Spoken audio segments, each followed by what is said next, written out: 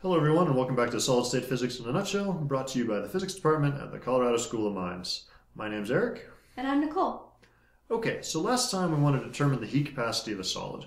To do this, we started with the Einstein model. The resulting heat capacity worked really well for high temperature, but not so much for the low temperature limit.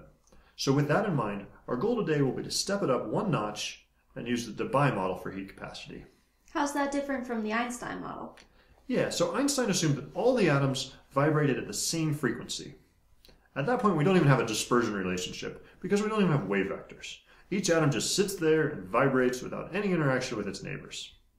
With the Debye model, we'll instead invoke linear isotropic dispersion. In this case, we can plot omega versus the magnitude of our wave vector q like this. Looks like this doesn't even capture all the details of the ball and spring model from earlier. You're right, it's still a rough approximation, but at least we now have a dispersion with multiple energies.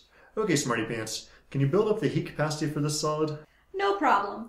Before we tackle heat capacity, we need to determine the energy of our system as a function of temperature. Let's start by writing the energy of our system as an integral over our density of states times the energy of a particular mode, determined by h bar omega, times the Planck distribution. We'll also multiply the energy by a factor of 3 because we have 2 transverse modes and 1 longitudinal mode for 3 dimensions. Sounding good so far. Looks like you dropped the 0-point energy because you know it's going to go away in the temperature derivative. Since the only term that depends on temperature is the Planck distribution, we can pull everything else out of the integral.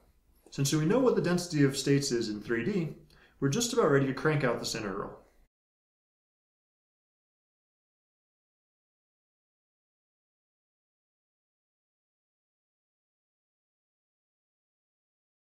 But we're missing what our cutoff frequency is.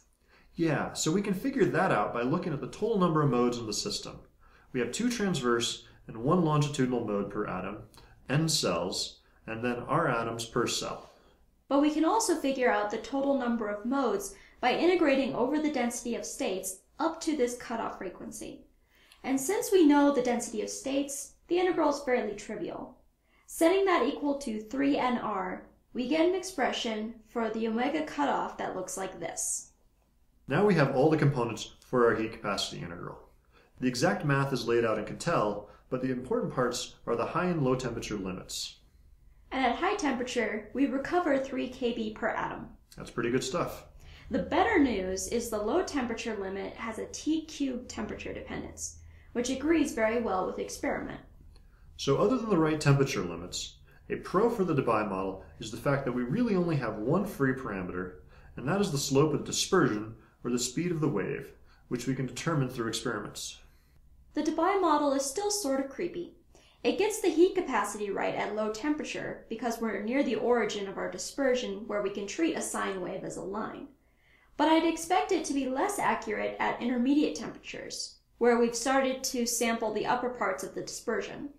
You're absolutely right. At intermediate temperatures, the Debye model is going to be a bit off.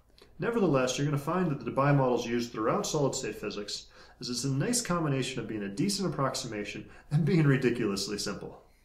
Before we leave today, we have some questions for you all to consider. How do you design a solid with really high or really low heat capacity? And more broadly, why should we even care about the heat capacity in a solid? Are there reasons to think about heat capacity beyond something simple like heat storage? Okay, so next time we're going to develop an expression for thermal conductivity in phonons. But that's all for now. Thanks for watching today's broadcast of Solid State Physics in a Nutshell. See you next time.